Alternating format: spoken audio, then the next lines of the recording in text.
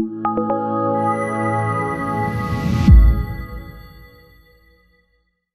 everyone, let me just tell you how to use a chute or a drop box. So a chute is used for returning books to the library. So there's no need for you to go to the circulation. So the chute has 4 steps on this mini screen, which step number 1, you have to tap the book. Step number 2, it opens the mail.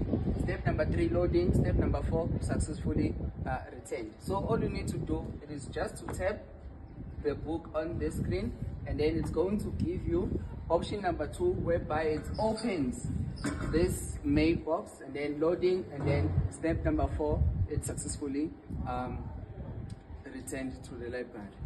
And then you will receive an email afterwards that's saying we have successfully returned. And if we check now, it is this mailbox, it is locked or it is closed, because you need to tap the book, and then it's going to give you an option of opening the mailbox here, and then you shoot the book or drop the books, and then it is successfully returned to the library.